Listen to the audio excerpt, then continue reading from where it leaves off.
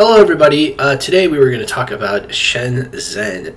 It's one of the world's most amazing cities, and I'm sure you're going to really love some of the details here.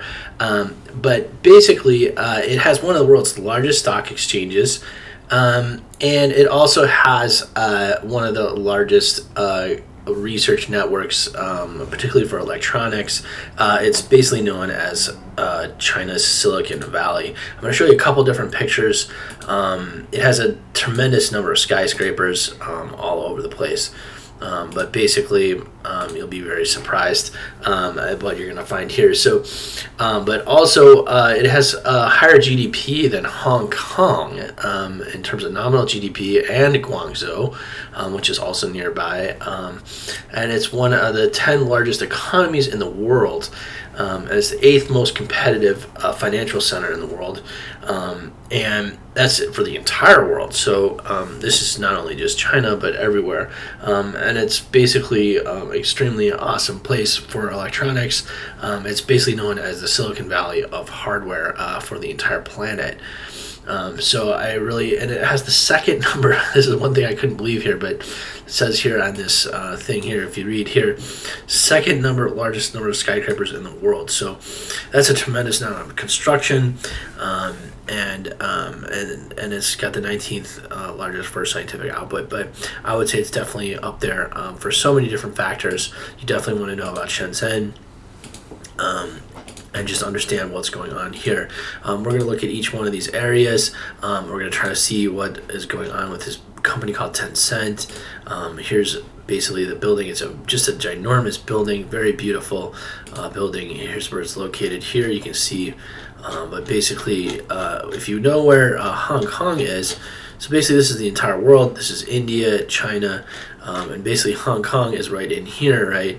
This is primarily Hong Kong right here on these islands, and then Shenzhen. So actually it's more important in terms of GDP than Hong Kong. A lot of people just are not, it's just a lot of real estate really in Hong Kong, and not really productivity. So in terms of the Silicon Valley of the world, a lot of people would even debate that this is probably Silicon Valley of the world, certainly for hardware. I was kind of surprised when I went into Silicon Valley. I worked in Silicon Valley in San Jose, and I was just surprised to see that a lot of the companies are actually not producing things there locally, and that may even be the case in China as well. In some places there may be factories are quite different. So but here is the DJI. This is a kind of like a drone company, a really beautiful building that they got here.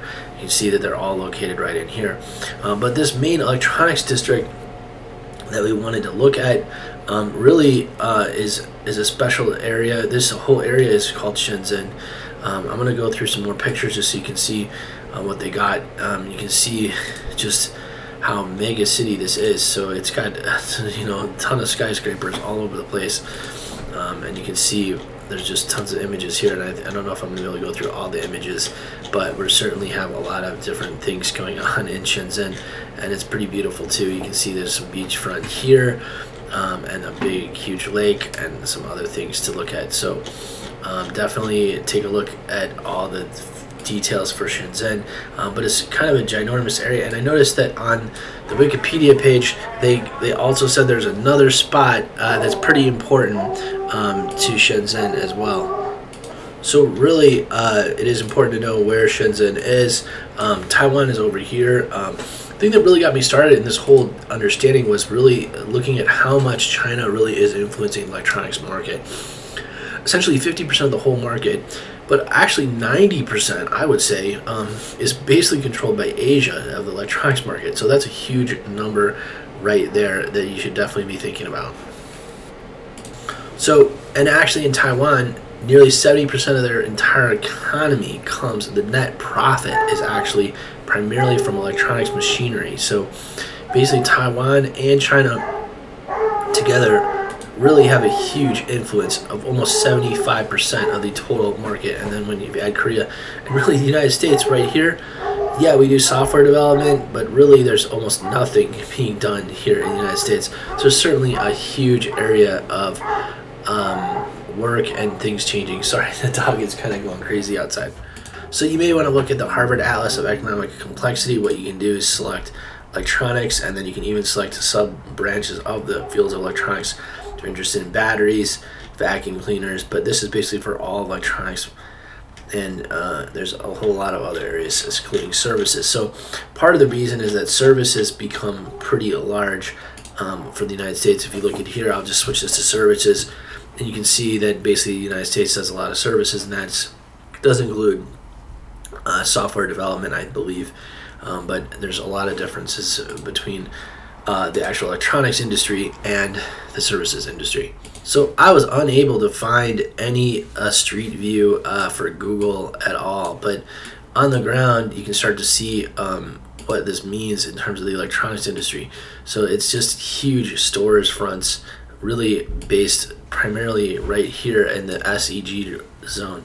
This stands for Shenzhen Electronics Group, and they own a lot of these buildings in this area. It's actually state run, so it's not owned by any particular company, but it is run by the government. So and then there's a lot of smaller companies in here, but you can kind of walk around on this street view and start to see what it might be like to walk into this Shenzhen market area.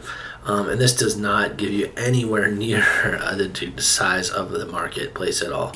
So if you look at on this map, you can kind of see it's all clustered right in this region SEG zone. And there's basically some red dots here. Oops, it doesn't really show up, sorry about that. But a lot of the downtown stuff is here, but actually it's almost like the manufacturing is maybe out into the, even further out into the city, further out even into this area. But Shenzhen is quite a large area in general, so there's actually more land here. That's one reason why they could actually build things here, is because there's land where the factories can be built. And just wanted to show you what this looks like. It's not what you think at all. This is not like New York. This is not like Chicago. This is I mean, basically the second most number of skyscrapers in the planet here is in this city. And for that matter, it may be even more nowadays. So the funny thing is that Hong Kong actually has the most number of skyscrapers, which is right next door to Shenzhen. And then basically Shenzhen in the United States. So basically you can start to see the number of skyscrapers. Dubai isn't even close. So it's almost twice the number of skyscrapers as Dubai, and twice of Guangzhou, and even twice of Shanghai. So Shanghai is a major city, but Shenzhen just has a ton of skyscrapers. But look at the number, look at the skyscrapers here just in Hong Kong. That's a pretty unbelievable number of skyscrapers to think about.